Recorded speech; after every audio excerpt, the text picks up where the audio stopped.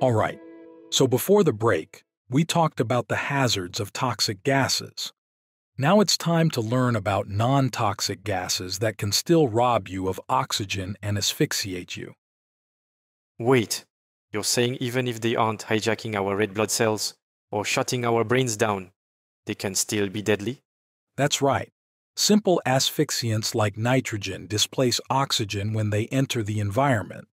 While the gas itself is typically inert and harmless, the more it accumulates in an environment, the less oxygen there is to breathe. This is known as oxygen deficiency. Okay, so it builds up like carbon monoxide? That means you'll also feel sick, right? With gases like nitrogen, you might not even get a chance to feel the symptoms before it's too late, especially in a confined space. Wait, what do you mean? I'll show you. Nitrogen actually makes up most of the air we breathe, 78% of it, to be exact.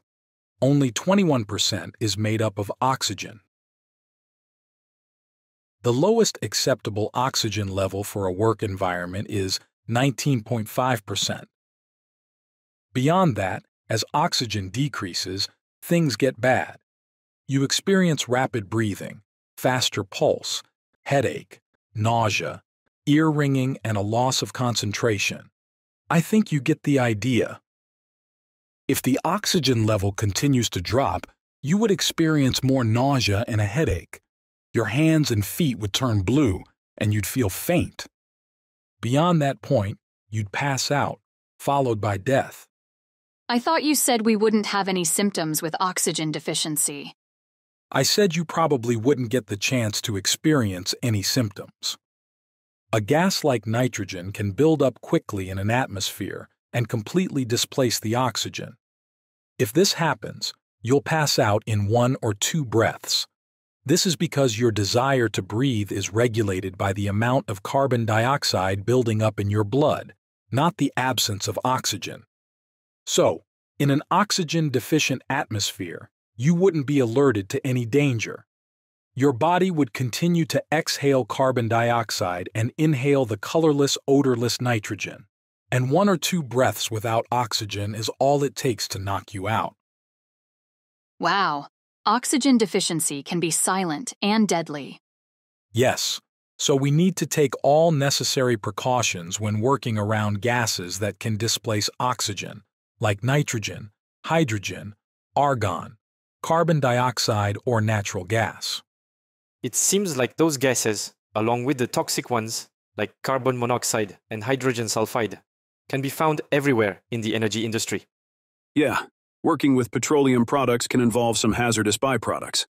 That's true. And in some instances, we also use asphyxiants intentionally to mitigate other risks. For example, nitrogen is used to purge storage tanks and pipelines. It's also used as a coolant in cryogenic operations. And inert gases like argon and helium are used during welding work. If they're allowed to build up, these simple asphyxiants will displace breathable air. Asphyxiants can also be released unintentionally. For example, a compressed gas cylinder in a storage area could leak. And as Stephen mentioned, other hazardous gases are byproducts of operations in the energy industry. Drilling and production operations often release hydrocarbons, which may contain hydrogen sulfide. Refinery processes can release hydrogen sulfide and carbon monoxide. Power plants use inert gases in some systems, as well as produce carbon monoxide during combustion. And we can't forget vehicle exhaust. I learned firsthand yesterday that carbon monoxide exposure is always a potential hazard. Good point. That incident also reminded us that confined spaces are particularly hazardous environments. Natural ventilation is limited in enclosed structures like tanks and vessels, so hazardous gases can build up gradually, like you experienced, or rapidly in some cases. I think it's time for a break. Let's use this time to consider where you've encountered asphyxiant hazards in your work. Consider where asphyxiant hazards can be found in your workplace. Share stories of any incidents you think others could learn from. Visit Energy Safety Canada to learn more about what it takes to safely complete work.